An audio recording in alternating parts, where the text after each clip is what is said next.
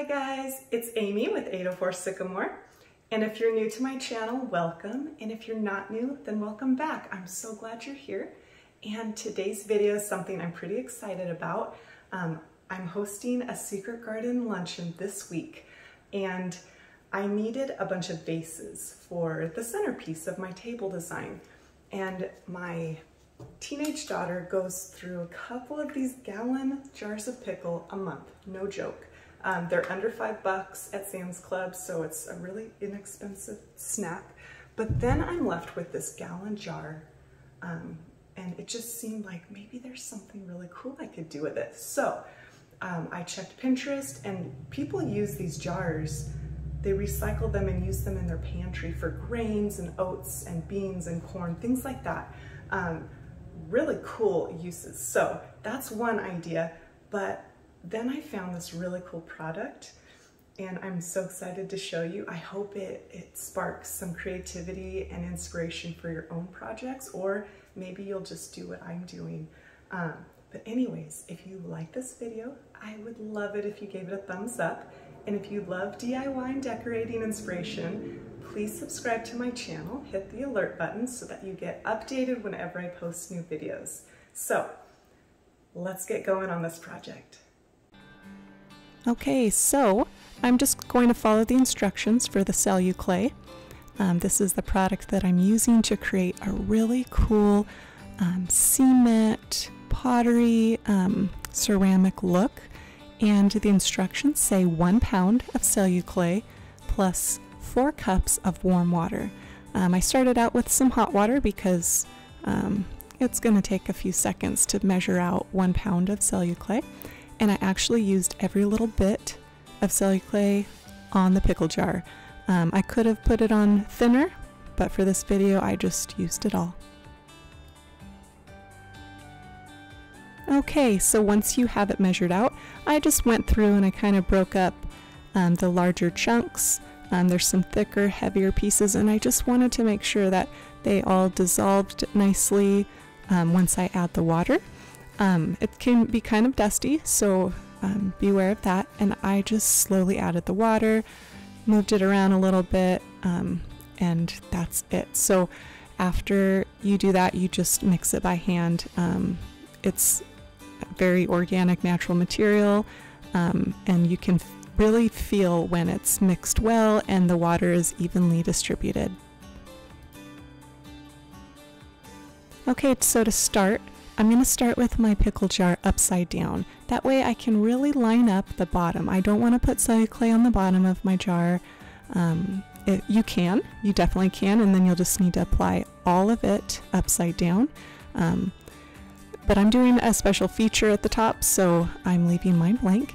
And I also I put some extra water in my measuring cup because you'll notice that the Celluclay starts to stick to your fingers as it begins to dry out.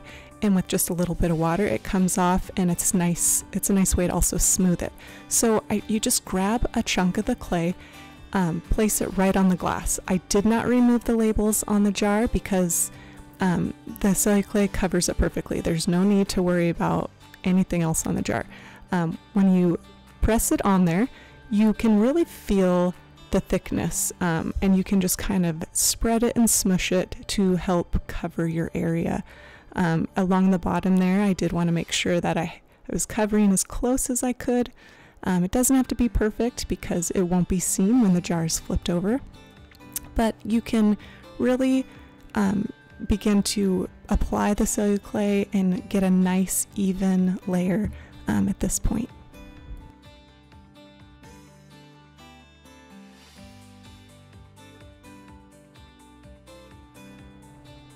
Okay, so once you have your bottom portion pretty well set, you can just flip it over and start smushing it on. Now, I figured out, I've done a few of these, and I figured out the more Celluclay that I placed at a time, the easier it was, like the faster it went. First couple of vases I did, I started with real small amounts. I wasn't sure what I was doing. I didn't know how the material worked.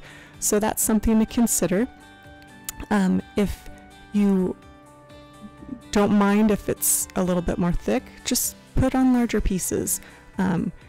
And if you don't want to spend a lot of time making sure that it's perfectly smushed in a similar layer, you really don't have to. On my other vases, you'll see at the end of this video where I left kind of a natural organic edge, but this time I decided to do something kind of fun with the top. I kind of wanted to create a bit of a lip.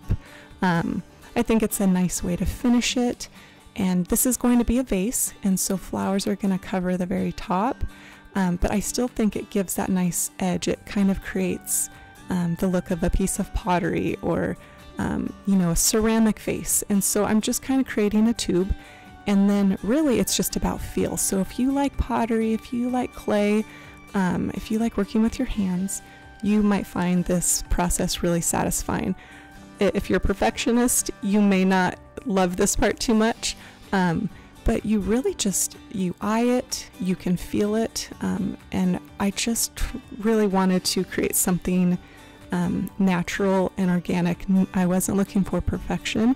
You can also use water to smooth out the celluclay at this point, but I like the lumpy bumpy look. I kind of wanted it to look like a Mediterranean pot. I really like that look. And again, you can paint this stuff, you can leave it the natural neutral color, which is really nice if you like a lot of just neutrals and light colors. And these are great vases to give away. You can recycle jam jars, pickle jars, spaghetti sauce jars, whatever you want, and create a really cool vase for pretty cheap. So I use a piece of wax paper for the drying portion of this project. And as you can see, the top, I just tried to get as even as I could, but now we just wait for it to dry.